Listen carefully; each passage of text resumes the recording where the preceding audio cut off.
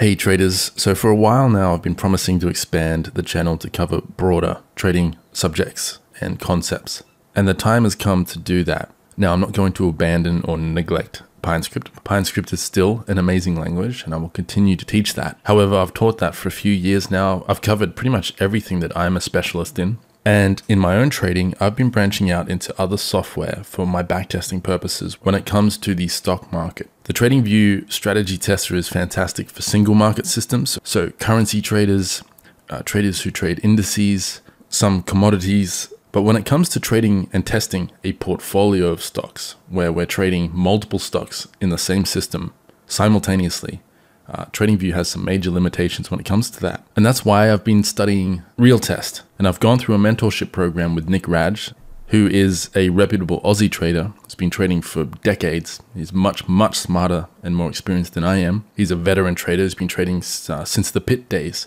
And he's a big proponent of RealTest. And I've learned a lot of what I know from him. And in some of the videos to come early this year, I want to branch out into RealTest, show you guys how this software works. The first video is going to be how to install and get your stock data or data for you Americans set up and integrated. But for today's video, I just want to do a teaser video and show you guys why I'm excited about RealTest. So what you see here is a backtest from a system I actually trade in the live markets. It's a mean reversion, long only US stock market system. It trades 20 positions at a time, 20 different stocks. And if I delete this test really quick and come to my script, here is my code. It's very different to PineScript, but it's just as simple. So I'll be teaching you guys the syntax and basics of this code in the videos to come. But if I hit test here, look how quickly we test over a couple of decades from 1991 till today, 8,336 days of trading, over 35,800 trades. Here are my backtest results. So we've got a 32% annual rate of return with a pretty nasty 27% max drawdown. That was hit. I'll go over that later in the video, but this was hit recently. Its max drawdown was hit recently. Before I started trading the system, the drawdown was closer to 24%. So anyway, not terrible metrics. I'm comfortable with a lot of risk. A lot of my systems do tend to hover around a 30% max drawdown. There's no free lunch in trading. So the higher your rate of return, the higher your drawdown tends to be. I have some things in the works that reduce this drawdown a bit, but in reducing the drawdown, it reduces my rate of return. So these are the sort of things I want to cover on the channel going forward. But anyway, for today's video, let me right click this and go show summary report. Here is all the trade statistics for this system. 58% win rate. We trade 20 positions with leverage. So for every dollar I have, I can trade $2. And we took 35,850 trades.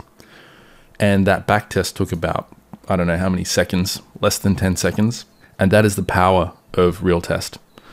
And so in today's video, I just want to give you a teaser, give you an example of my trading process. Every day I go through this process and place my trades. And I just want to show you guys how easy it is to use RealTest to semi-automate your trading process in the stock market. So today's video is going to be more of a teaser video. It's not particularly instructional, other than just giving you insight into how I trade. So if that doesn't interest you, you might want to skip this video and wait for the next one where we'll go into how to install the software and the basics of its syntax, that sort of thing. But for those of you who are curious about this software and what it can do for you, let's get started. All right, so here I want to show one of the main advantages of using RealTest to trade a portfolio of stocks. So here I have my interactive broker account. This is a mean reversion portfolio. So this system trades sell-offs in stocks. It buys sell-offs, and the goal is to capture small bounces across 20 different stocks. I do use leverage on this account, so whatever my net liquidity is, I can double that to buy stocks with. Because we're capturing such small bounces, this system does depend on leverage to make a meaningful amount of money. So every morning I come into my office, I turn on my computer, I come to this folder and double click this batch file, which runs a bunch of commands which generate 20 orders, or up to 20 orders that I need to place into the US stock market using interactive brokers. So if I double click this, I'll fast forward this bit, but it doesn't take very long at all. So now it's opened up Norgate data, so it's downloading the latest stock data, as you can see here. That's done. Now it's running RealTest to import the latest stock price data. which for me is overnight trading because I live in Australia, if you couldn't tell from my accent. So the US market trades overnight for me, starting at midnight, roughly. Now, depending on how beefy your computer is, this can take a very short period of time or a longer period of time. Mine just completed then. And now RealTest is generating my orders. Order generation successful. We're done.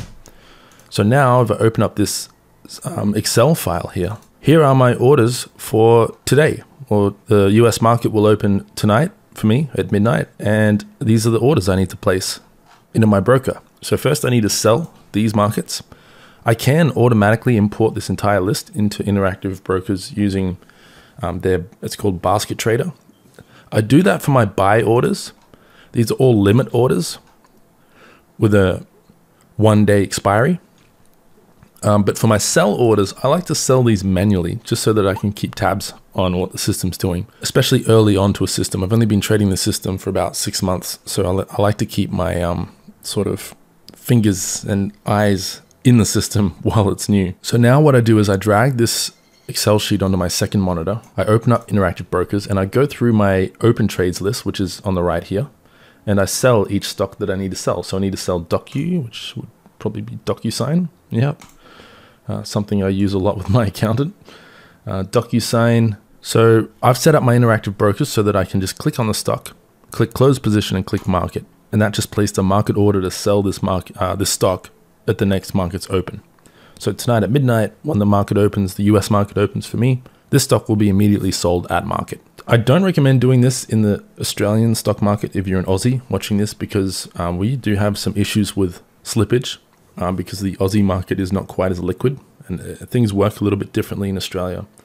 But in the US, at the market opening auction, we can be pretty sure that we're going to get a decent price, especially with such a small account. We've only got about 40,000 US dollars here, which sounds like a lot of money to most retail traders, but it's obviously not a lot in the context of the US stock market, which trades trillions of dollars. So we can be pretty sure that this will be sold okay at the open. Next up is Excel, close market. FTI, close market. And while I'm doing this, I'm just looking at the chart, glancing at the chart, making sure nothing funky is happening, making sure the system's not doing anything particularly crazy that perhaps I didn't account for in my backtest or notice in my backtest. So FTI, next up is IVZ. This was a profitable trade. You can see the system's buying these wicks. That is exactly what we're looking for. We're looking for a market to sell off, hit my limit order, bounce for the day, and then we sell at the next market's open. So close that at market. Next one is PXD, another small profitable trade. This green line is where our trade was bought. I don't know why Interactive Brokers do it this way. It's a bit weird to me. I wish this was just a line or something instead of a gradient. But anyway, I can probably change that in the settings. I just haven't bothered. But you can see this particular trade, we really bought the low of the day. That's pretty rare. I can't zoom in any more than this, but wow, we really caught the low of the day on this particular market. That probably wouldn't happen with a larger account size due to liquidity constraints. But anyway, close this at market. Final one is STWD. So now this was a nice little winner, close at market. So we're not making a lot of money with this system. It's only $100 something today.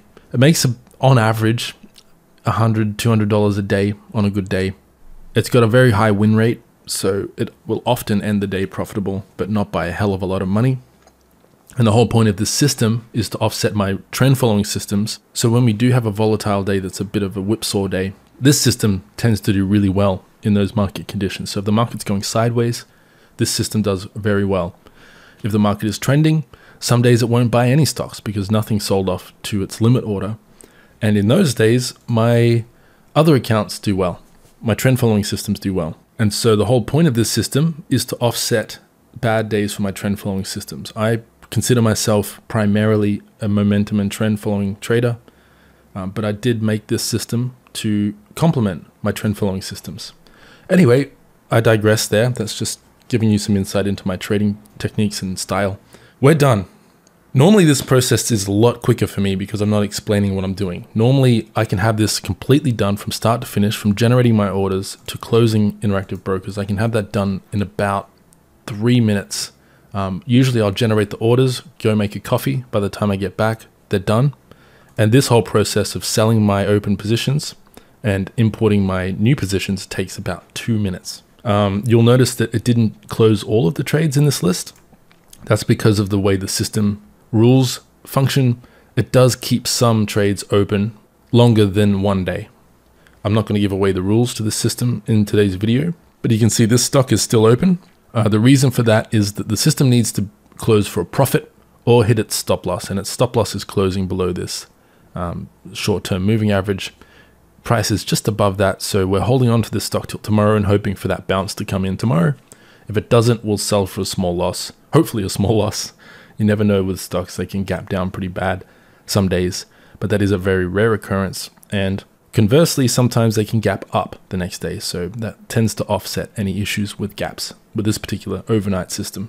Anyway, that's done. We've sold all our open profitable positions. We're keeping a couple of trades for another day or two. The final thing to do is import my new orders for tonight. That's really easy. Now, the way I've chosen to do this is I've just made a simple Google Sheets spreadsheet here. Let me zoom out my chart a bit. And what I do here is I get my Excel spreadsheet here, copy all of these entries, just Control A, Control C, Control V into Google Sheets. I need to input my balance, which is 39,100, 39,100, boom. Now I can go to the orders tab, and here are all my buy limit orders with the position size adjusted for my account balance. Next, I just click download CSV file, go back to Interactive Brokers, new window, basket trader, browse for that file. Here it is, the latest orders file. Click open, click OK. I'm done. Now I just click transmit, and all of these orders get sent to my broker with the correct position sizing, correct buy limit prices, according to the system from RealTest. Click transmit, and my work for the system's done for the day. Again, this seems complicated. It's really not. This really does take about 3 minutes per day. I do this every day. Even if I'm on holiday, if I have an internet connection, I tend to do this just because it's just so quick and easy. It doesn't really bother me to have to do this. And there we go. We've placed about just under $80,000 worth of orders for tomorrow's market open, and it was done very quickly using RealTest. So in future videos, I'm going to do a basics guide on RealTest, how to install it, how to get NOR-gate data working with it. All of these things do cost money. It's not like TradingView where it's all free. That's the catch when it comes to RealTest. But the price actually isn't that bad, especially if you're a serious trader, a professional trader. For me, because I run a company that deals with PineScript through the PineScript Mastery course, I actually have to pay about $4,000 per year to use TradingView. Here's my TradingView plan. This is in US dollars, so it's nearly 4,000 Australian. So if I do USD to AUD, yeah, $3,700 a year to use TradingView for me, since I sell a script, my ultimate pullback indicator. I have to subscribe to the commercial subscription, which is pretty steep. That's a pretty steep price compared to NOR-gate data. If we go to NOR-gate data, depending which data you opt for, the US stock data starts at $270 per year, and RealTest is a $389 one-off payment. If you want updates, it does cost a little bit more to get the latest version of RealTest, but overall, we're looking at about $659 to get started with RealTest, compared to, for me, nearly $2,400 on TradingView. And with RealTest, we get so much more when it comes to backtesting. I can run, this is my mean reversion system. Let's run a quick test on it, and I'll show you what the performance metrics look like. So I just imported the latest stock data. Now if I click test, we'll run a quick test. It doesn't take very long at all. We just did a test in the time I was talking about this over 8,300 days. Let's go show summary report. We took 35,000 trades over 8,300 days.